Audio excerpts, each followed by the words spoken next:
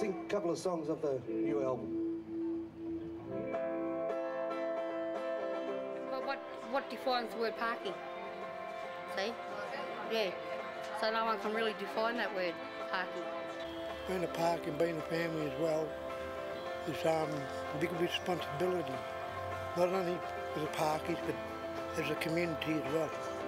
That's what it's all about in the park there. You know, that's the opportunities they get. They're restricted opportunities.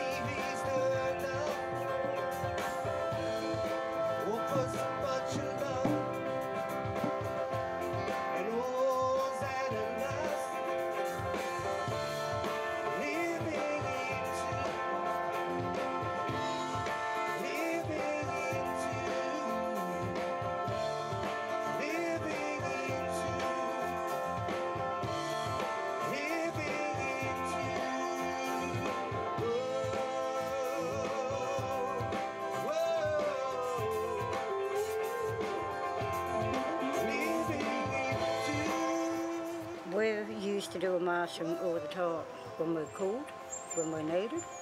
So it's not unusual to see a big crowd for us. Most of the musicians we already know from years back, like Archie and Ruby and Andy Alberts and Peter Ottoman and that, they're all original parkies.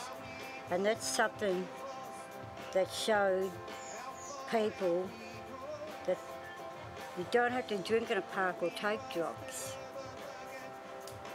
You can do something with your life, and that's how these people started off. Shows people that the parkies are not just alcoholic or drug affected.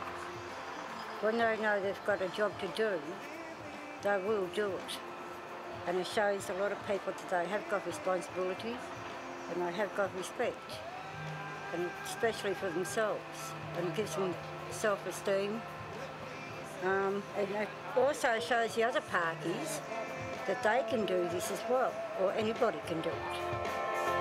The memory lies within our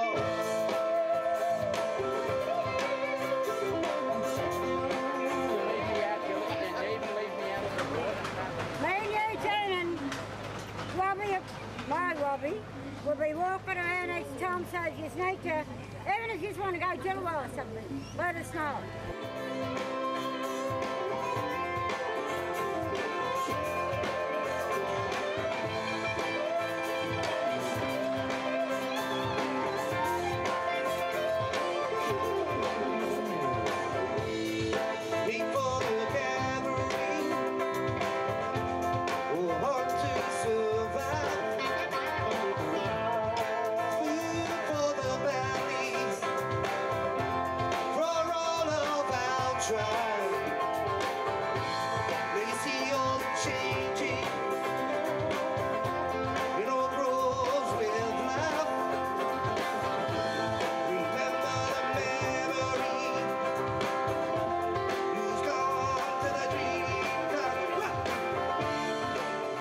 The master's just been showing the areas where they're controlled, make sure that there's no thieves, you know, handbag snatches or any drinking in the wrong areas, and if there's any kids that are lost.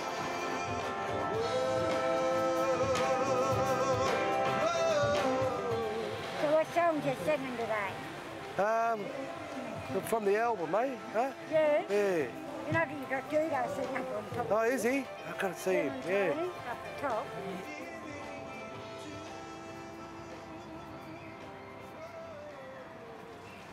Hello everybody, my name is Kathleen Hudson. I'm 47 years of age. I live in Collingwood. I've been interacting with Collingwood, Fitzroy, Smith Street since the day I was born.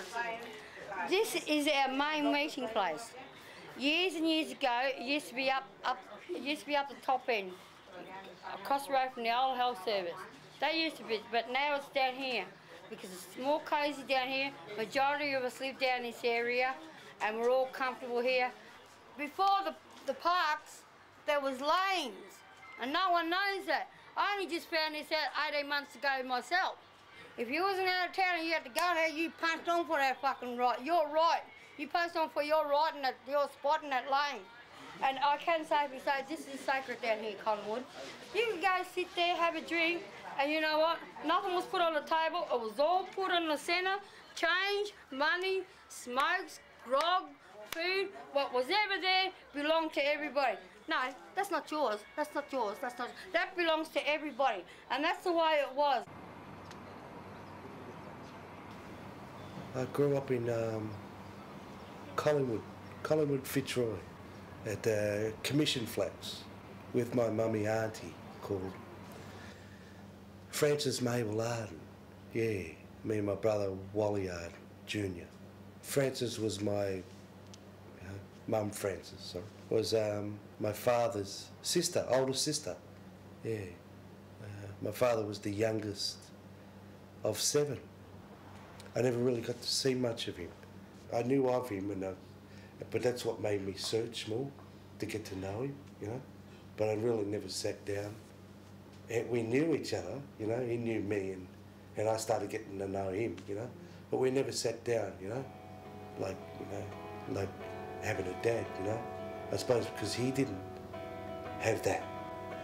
He became a parky.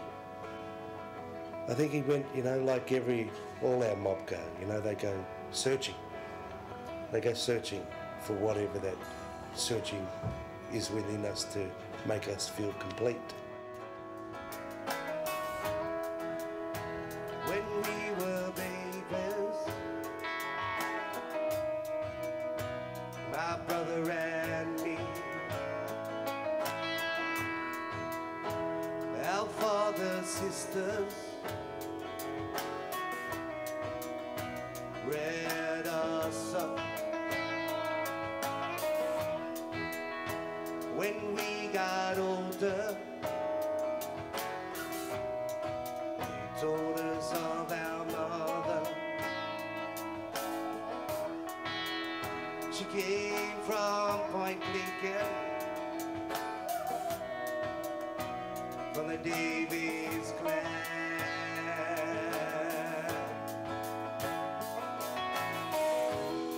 I see, I hear. When I was young, pretty much a young bloke myself, I ended up in you know, brought up away from my family by foster parents. But when I found my family, most of them lived in Fitzroy and Collingwood. One gentleman was, one fellow name was Wally Arden, Wally Amos Arden, or Wallace, but we called him Amos. And Amos Arden, and that's David Arden's father. We used to see Davey and his brother David and his brother Wally. His brother's name was Wally too. They used to be running around, Collingwood. Yeah, and I remember him. You know, if ever they got in a strife or they took off, his aunties, because his aunties brought him up. You know, one auntie in particular, and. They'd always come looking for him. Have you seen Davey and Wally? And me and Lauren say, nah, we never saw them because we knew it was going to happen, you know. We didn't want to see them kids get a kick out of them. You know, what's it? I see, I hear. I know that you're there. I feel, I heal the wounds of your heart. Yeah. Because at this time I was about 14, you know. 14, 15, you know. Well, yeah, 14, 13, 14, you know. So you're a young kid, you know. And you start to, you know, I was the oldest.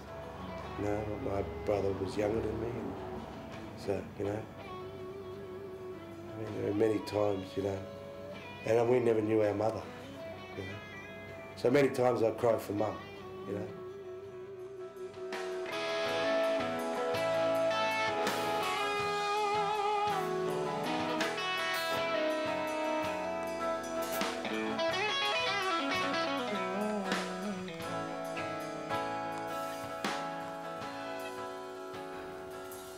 Which I think we done it in 2005 when it was a project funded by the City of Yarra Council and Arts Victoria. Well, first of all, you got Bunzel, which is our creator. You've got the caves representing the spirits on both sides, male and female. That little star up there represents Jupiter when it came over at the time. The magpie represents the Wurundjeri markings, their totem, and it also represents, each time we do a painting, we put a magpie there just so that it's been done in Collingwood. The galahs, they represent the traders who, over the years and still do, make anonymous phone calls to have these fellas removed because they're saying they're running them out of business, which they're not. They sit on the corner of Smith Street. They're not in anyone's way of preventing them from making a profit in their shops. A lot of them are homeless. A lot of them from stolen generation. They get out of, you know, institutions, jail, you know, boys' homes, girls' homes, and they've got nowhere to go.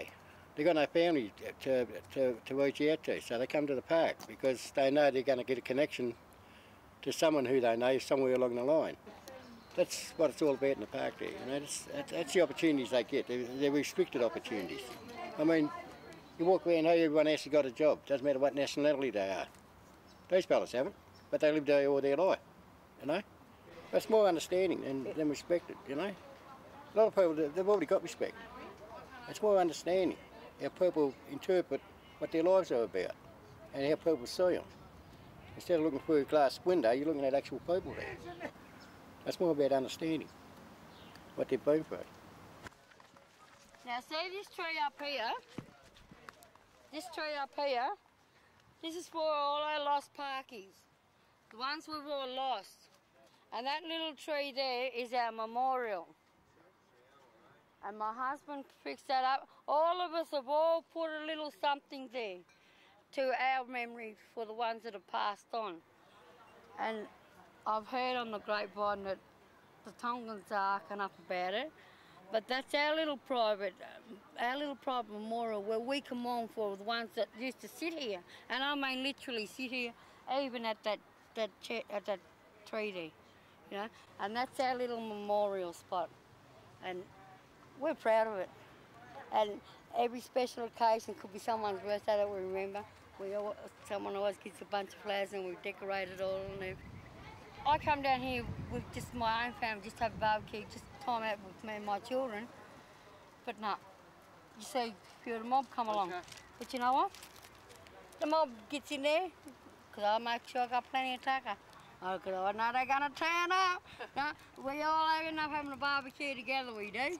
We make sure all the babies are fed first, and then when the babies are fed, we say, come on, none of you fellas, you want to feed? The kids are being fed there, going upstairs now. We know you're hungry, look at you drooling from the mat there. No, we have good times down, we all have good times. When the tribe and the community is dismantled, all them things that build the foundation of a family ship is dismantled too. So singly, we have to try to pick that back up, you know, and try to build them foundations again. And that's what I do with my family, you know.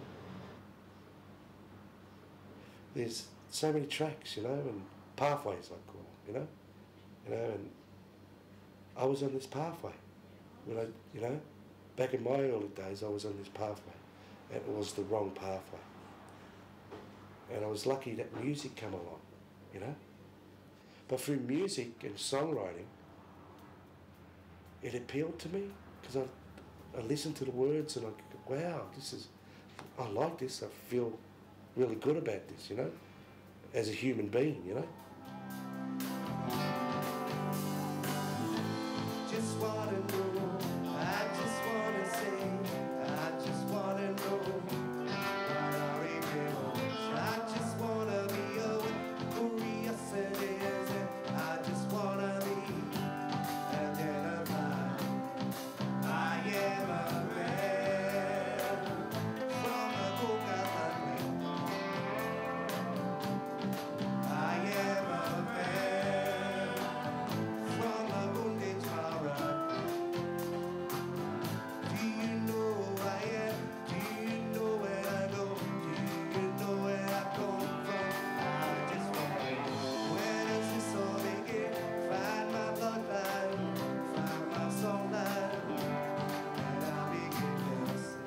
But before all the time that I played with Bart, Uncle Bart Willoughby, I didn't know he was my relation. So back in Collingwood, when I took that journey to go and meet him, and the albums had come to me, he was my mother's cousin. And I never knew that. So them elders are there. They were throwing things at me, you know. Yeah, I'm a Victorian Gunditj Mara, but also South Australian. Gugutha Pigeon Jar, you know. My third youngest brother, you know, I met was Gavin Wanganeen, you know, before he went to Essendon, you know, and become who he is today, you know. To watch him become who he was, the Brownlow medalist, the grand final, made me, achieve, you know, yeah. And that's your little brother doing it, you know. Go, wow, that's deadly. I'll do my best, you know. Yeah. People wanna know, people wanna say, people wanna know what are we doing? Me at one with myself, there will be no doubt in my soul. The way I know I am a man from the book of I am a man from the book of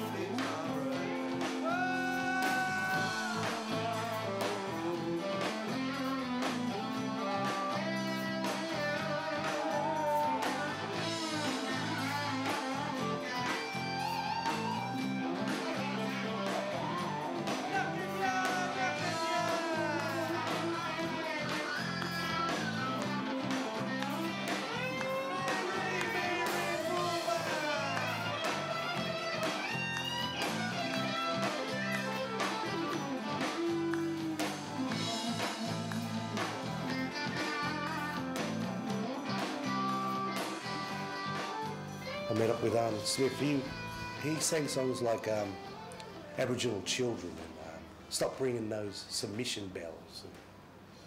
And, he's from Broome, and I loved his music, you know.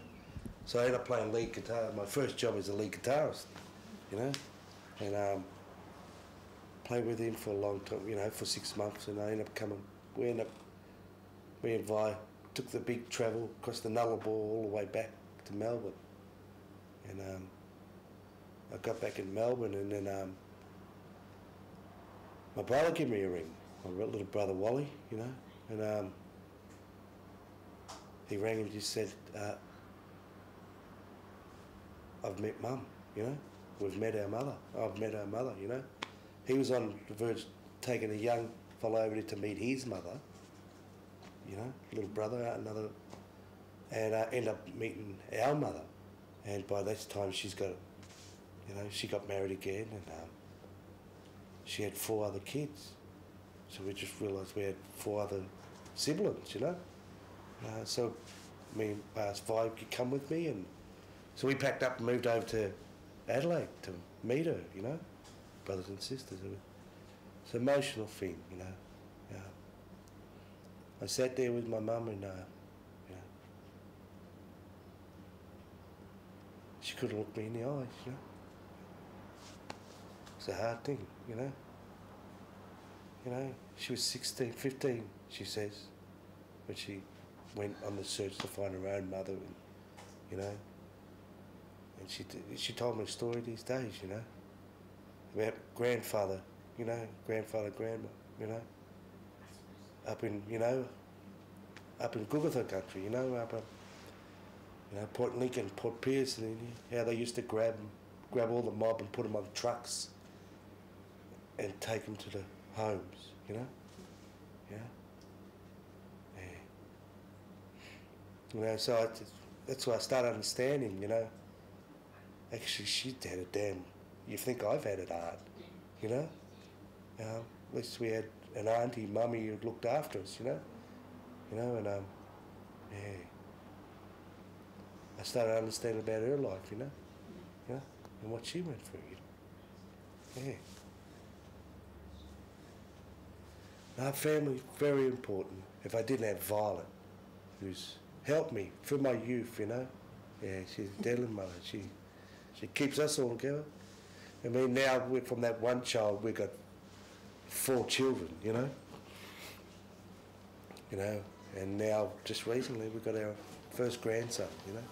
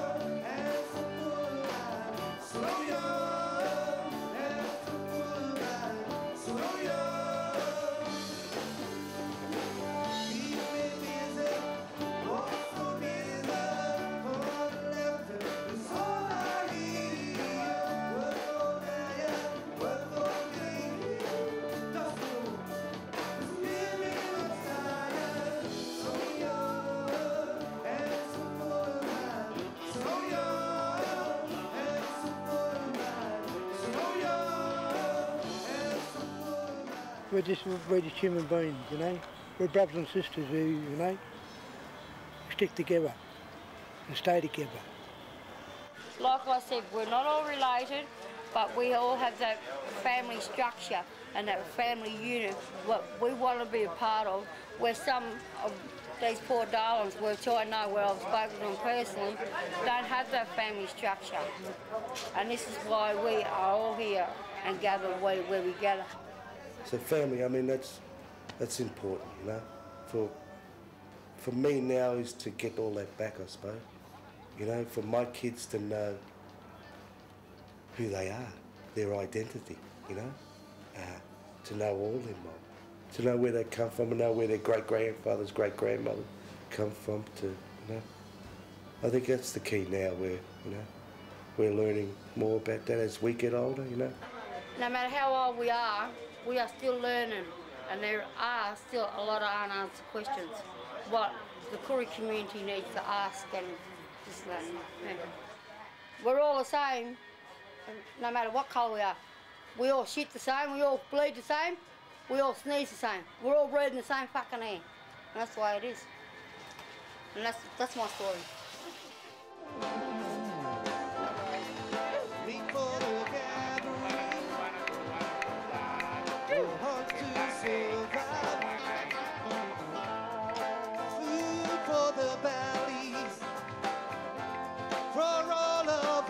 Tribe. They see all the changing, it all grows with love. Remember the memory who's gone to the dream club.